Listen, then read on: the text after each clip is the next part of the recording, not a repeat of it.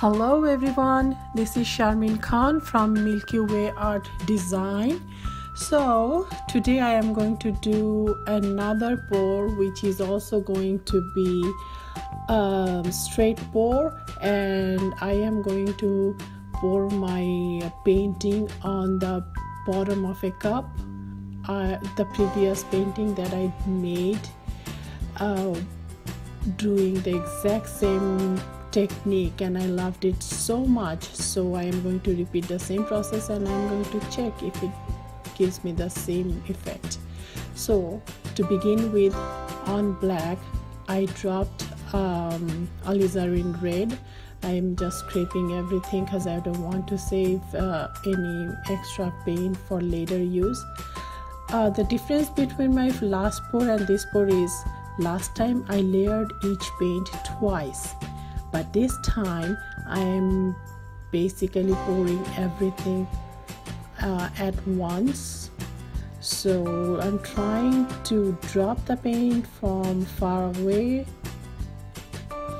but later on I'm scraping everything. So after alizarin red I used cadmium orange, and the last red paint I used cadmium red deep hue. All these paints are from Liquitex Basics, and the last one is 24 karat gold. The pouring medium that I used is Floetrol. So look at this cup. Now you can see that on top of the cup I don't have much gold layering, and that will change the whole thing. Just look at it and compare it with my previous paint and you'll see what I mean. So today I'm going to use canvas. I'm recycling. I have so many paintings, I don't know what to do with them, so this one I am recycling. This is 16 by 20 canvas, and I'm going to pour in it. I have probably 12 ounces of paint with me, so it should be okay. So to start with, I am pouring some black just to make sure that my I'm just basically making a base to put my bottle bottom. There we go. Now I am going to pour my paint on top of this. Now I'm diluting my rest of the paint so I can put them surrounding my paint, so my paint will flow easily. And basically I want my paint to slide, not roll on my canvas. So here we start. Let's see how it looks like.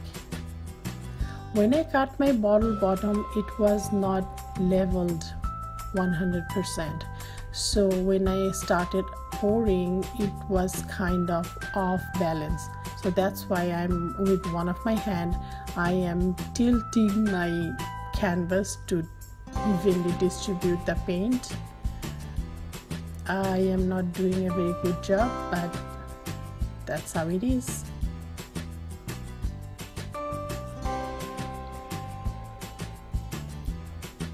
I love the layering that I'm getting. So this is what I meant.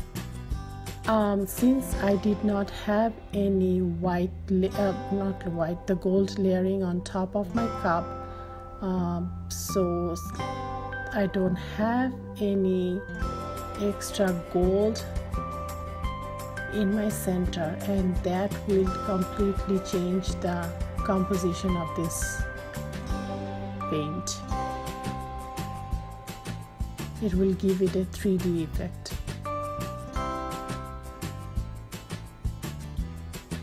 Just making sure my paint can slide easily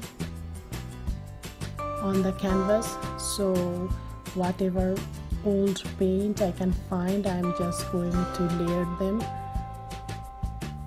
just to make sure that my pour paint can slide easily on top of the canvas. It really doesn't matter what color paint I use on the sides because they will slide off anyway out of the canvas. So now I am kind of first forwarding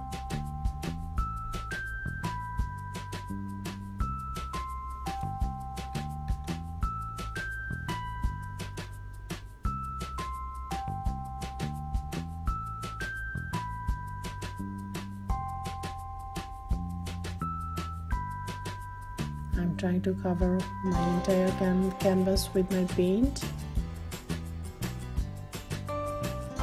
and then I will focus on composition. Now I am fixing my composition, you can see. Now you can see that I'm trying to make a little bit of, or I'm trying to create a little bit of drama. I am always looking for composition, so, and sometimes what happens is if you have a big puddle of paint, if you use on the syringe to suck up some paint, it looks really pretty. So I was trying that, it didn't go very well. Now I'm just only focusing on composition. Little bit of torch. Can you see on the upper left side, nice little golden cells are popping out, and that's what I am looking for.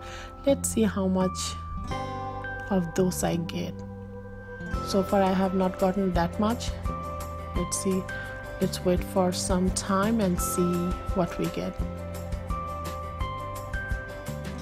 But it doesn't matter, regardless of those cells, this paint looks stunning. It's like it gives me this three-dimensional vibe, and that's beautiful. Once I'm done, I'll show you the whole thing together and you'll see it's gorgeous.